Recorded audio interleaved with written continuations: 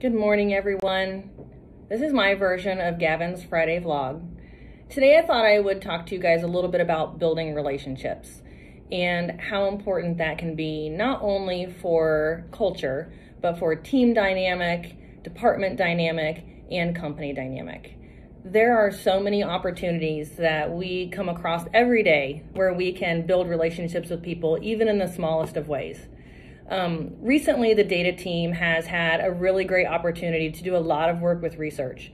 Now that we're on the north side of the street, right, we're over in biotech.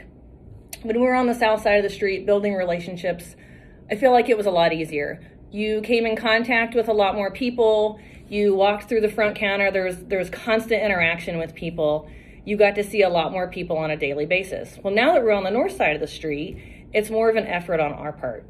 So I know for myself, I work really hard to try and build relationships, not only inside of the entire data team, but within the tech team and then within the entire business.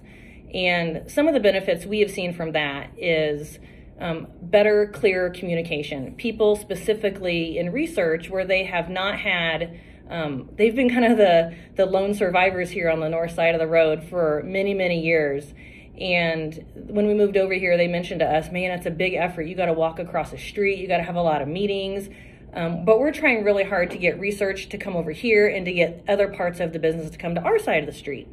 So I'm sharing all of that because we've had a great opportunity to work with research in the last year, and it's really helped to break down some silos with them.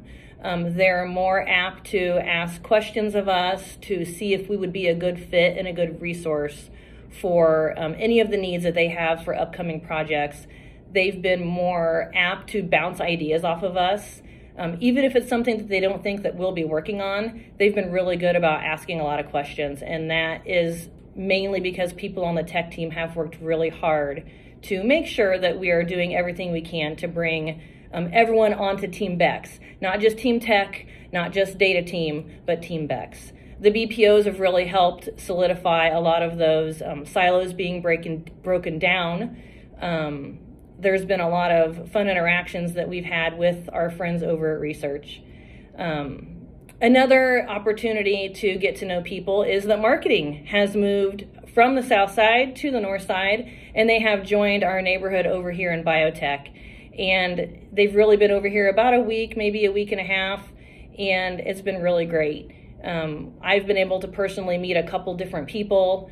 I've already heard about one person who, we've all been there, has already walked into the glass door on her office, so that's a lot of fun. I won't name any names, but I got to tell them the story about how when that happened here, Dawn and Alex bought little ghost stickers, and we stuck them on each of our doors because some people were used to walking in on the right side of the office or the left side of the office, and the door was on the opposite side. Coffee was getting spilled, people were running into the glass. It was a lot of good fun. So that's how we solved it, but they are very busy decorating each of their offices to make them more creative and more unique and to more fully speak to what they do at Bex and how they see the world and how they feel. So I thought today I would take you guys on just a quick tour of some of the changes in some of the offices that have happened so that if you come over here to the north side or you come to Atlanta and visit, you will be able to recognize some of these areas and people, see how we are building relationships and breaking down silos here in our own new neighborhood across the street on the south side and to our neighbors across the parking lot, as well as the people who are remote and who work at different facilities. We're trying to reach out to as many people as we can. So let's go on a tour. If I can figure out how to turn this around, that's going to be the big problem, isn't it? Okay, I'm turning the camera around.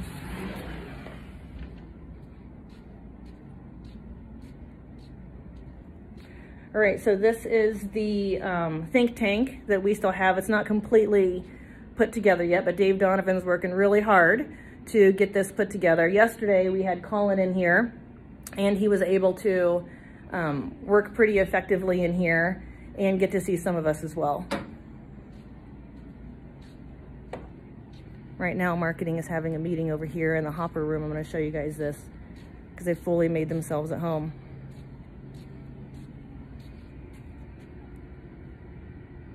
Maggie's on the floor. It's going to be a good meeting, you can tell.